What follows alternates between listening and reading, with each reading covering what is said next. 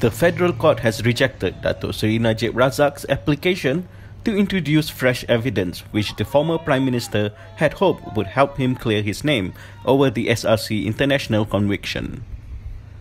The Apex Court's decision has dealt a major blow to the former Prime Minister's attempt to get a retrial or overturn the Kuala Lumpur High Court's decision to convict and sentence him to 12 years jail and 210 million ringgit fine for misappropriating 42 million ringgit of SRC International money.